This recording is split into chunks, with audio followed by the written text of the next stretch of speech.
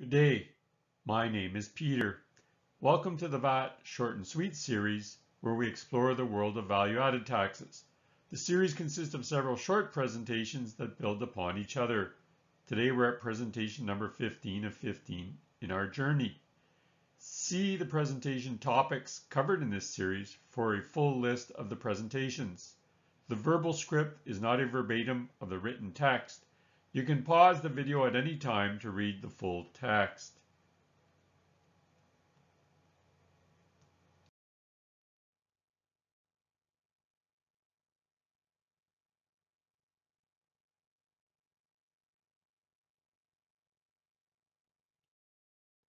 Common themes. Number 1, keeping books and records. VAT laws tend to require keeping certain books and records. There are two key elements to consider here. First, the format of the books and records. Second, the length of time the books and records must be kept, i.e. archived. The law may prescribe the form or content of the books and records. In the first instance, a specific document must be maintained. For example, when reporting is required, the VAT authority may have a prescribed form that must be completed.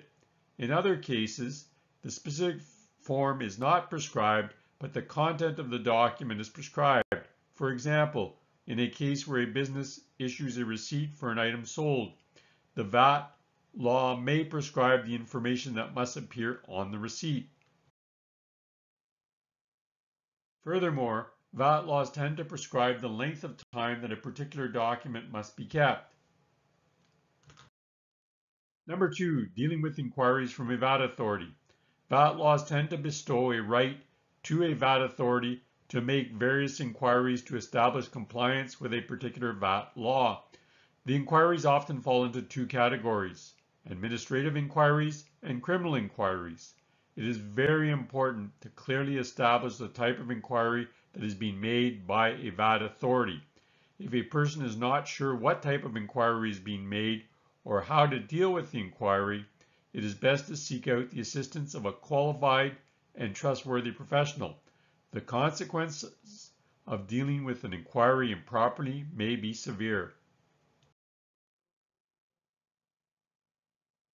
Number 3, challenging decisions of a VAT authority. VAT laws tend to allow a person to challenge a decision made by a VAT authority against them. There may be more than one avenue available to address a disagreement. In certain cases, pursuing the grievance in one manner may prevent a person from pursuing the matter by another avenue later. The best approach may be to ladder up from the simplest, less invasive approach to the more formal, involved approach. If a person is not sure how to deal with the process, it is best to seek out the assistance of a qualified and trustworthy professional. Number 4, application of interest and penalties. VAT laws tend to impose a variety of interests and penalties for various violations of the law. Once interest and/or penalties have been levied on a person, a thorough review of the cause and manner of calculation is warranted. If a person is not sure how to deal with the process, it is best to seek out the assistance of a qualified and trustworthy professional. Conclusion: respecting all the requirements prescribed by the applicable VAT law of your country is very important. Special attention should be given to the manner, length of time, and deadlines prescribed.